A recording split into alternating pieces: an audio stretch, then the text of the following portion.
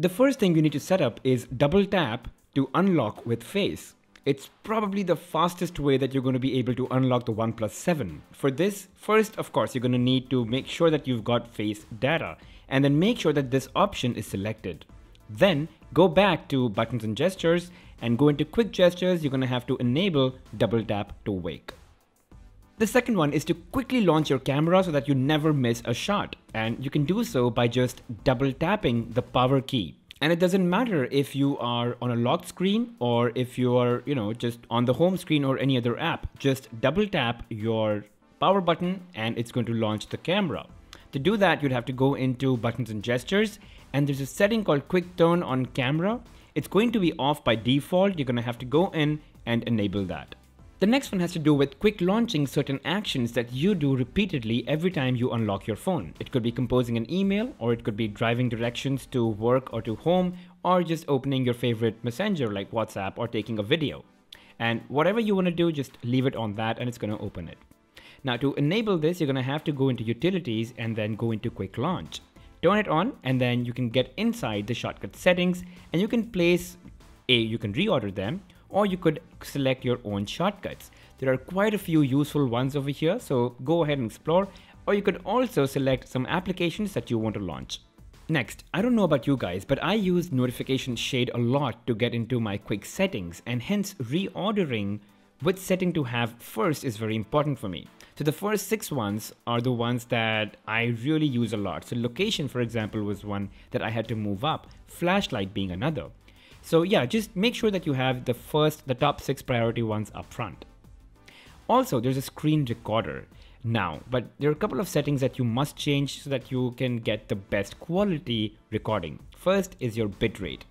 Make sure that it's all the way cranked up to 20 megabits per second, basically because your OnePlus 7 and the 7 Pro can very easily do that. And then you can also crank up the resolution to 2340 by 1080 pixels, so you get the most crisp video quality. The next thing is showing touch operations. It's going to be turned on by default. You're going to have to turn that off so that it does not record your finger touches.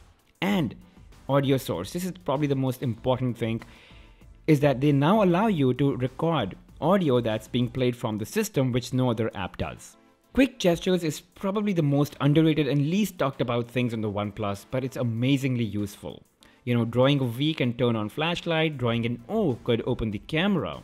Drawing an S can open the camera in selfie mode. All of this is just so instantaneous. It's stupid to not use it.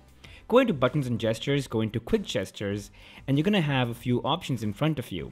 Most of them are going to be turned off, or they're going to have none, but go ahead and assign them something.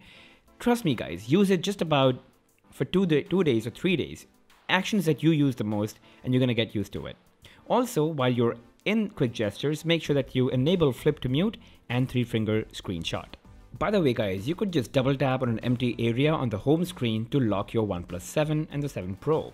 Long press on home screen, go into home screen settings and turn on double tap to lock. It's going to be turned off by default. Also, this shelf setting is switched off in my phone because I did it. Let's say if it was on accidentally, I used to come to this shelf screen a lot of times.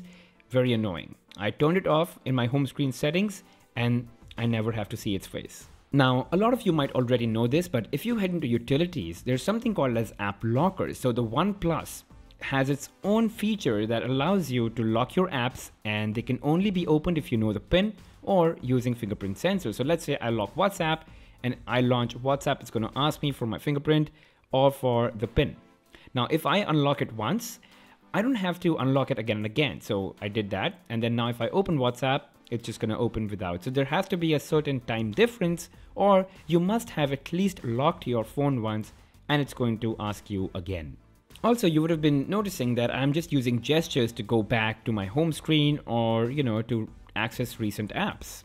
That's called navigation gestures. A lot of you probably already know about it, but if you don't, it's the fastest and the most convenient way to navigate, to use your back, your recents and your home actions.